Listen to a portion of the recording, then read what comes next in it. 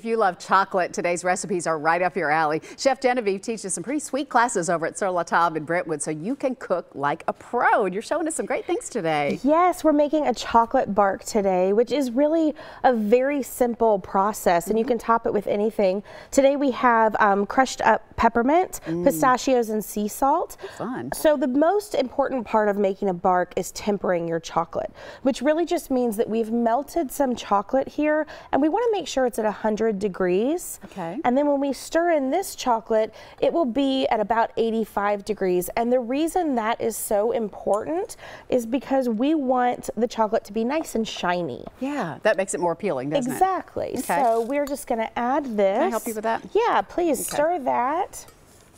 And this will melt pretty quickly. And that will melt really quickly because we are at 100 degrees. I love that nifty thermometer. Yeah, this is a great thermometer. It's a Taylor Instant Read that we sell at the store.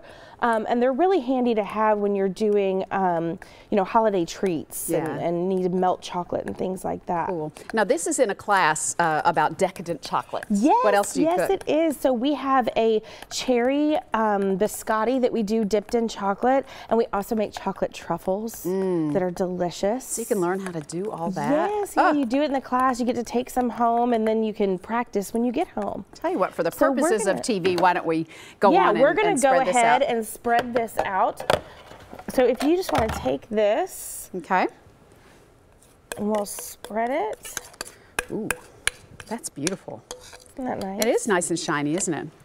So you just spread it out, kind of this even consistency. Exactly. And then what we want to do is we just want to top it. Okay. So we have, if you want to sprinkle the crushed up peppermint.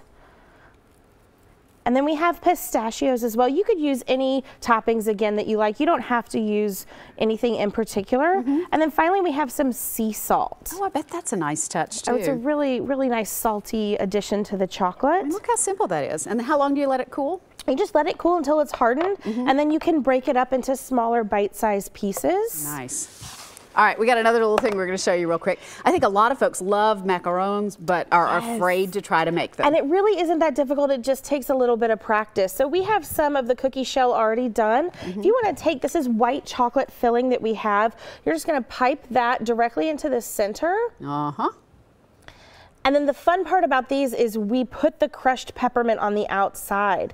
So what we're going to do is, that's great. Okay. So you'll just add that to the top and push it down, and then roll the edges in the peppermint. And then you have our peppermint white chocolate macarons. Nice. You might want to do it a little thicker so you get lots of peppermint. Yeah. You can see over there how beautiful that turns out. And so you've got a whole class on macarons? A whole class. We have them every single month and the menu changes.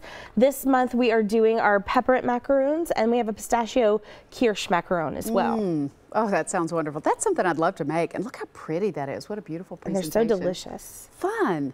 Thank you so much. Thank you for having us. If you'd like to find out about these classes, we'll tell you about those too. These recipes, of course, are going to be online at newschannel5.com. And to register for the Decadent Holiday Chocolates class on December 10th or 19th, you can do that online at surlatable.com. Lots of other classes as well. Thank you. Thank you.